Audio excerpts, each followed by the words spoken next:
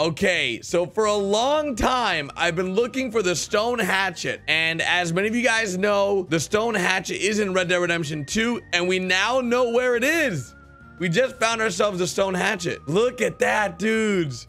So the stone hatchet was an item that you could get from GTA 5 and bring it over to Red Dead Redemption 2. And now we know where it is. So this is super exciting. It's an old and rare hatchet made from a large stone blade, leather straps, and feathers. This melee weapon was found at a native burial site in Big Valley, West Elizabeth, and was likely used as part of burial ceremony. This hatchet can also be thrown. Yes, dudes, that is awesome. Oh my goodness. So where this is on the map, so you guys can go ahead and find it for yourselves. I want to take this thing out too, by the way. Let me see what this thing looks like. Okay, so I don't even know if this is the hatchet from GTA 5. It looks like it is. Okay, so on the map, you're probably gonna want to know where this place is at.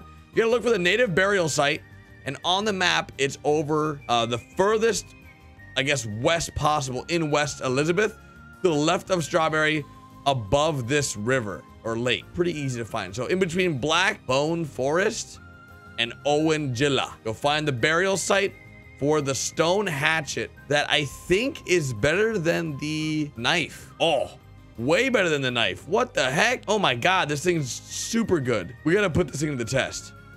We gotta chop somebody up. Oh, yes. We're about to get a melee freaking throw hunt. Oh, right here. This is our target right there. Oh, wait. No, sit down. Bang, bang, bang. Let's get it. Ah!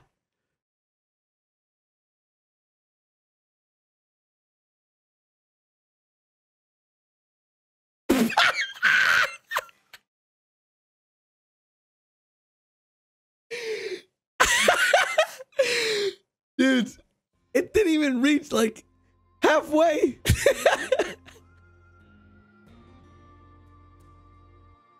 I was so excited for that tomahawk throw. What the hell is that? What the?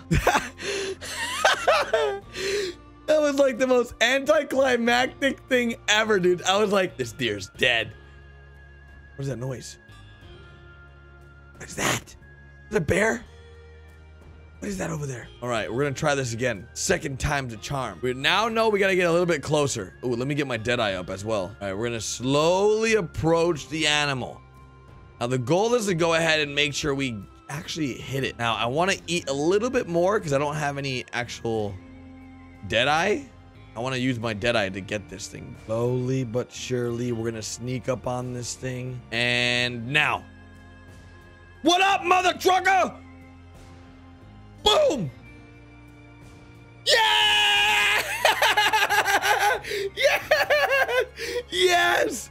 We freaking did it! Look at this! Oh, it's beautiful. Oh, it is deep in there. Oh, baby. Yeah! We got food, baby! We're gonna drop this deer off here. Now, I know this is gonna look crazy, but I wonder if I can chop pieces off of it. I don't think I can. I actually can't even hit it. Okay, for some reason, there's no sound when you use the hatchet for some weird reason.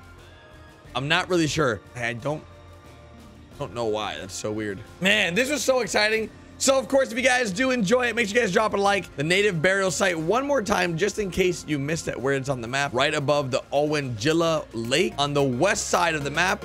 And it's right underneath the Black Bone Forest.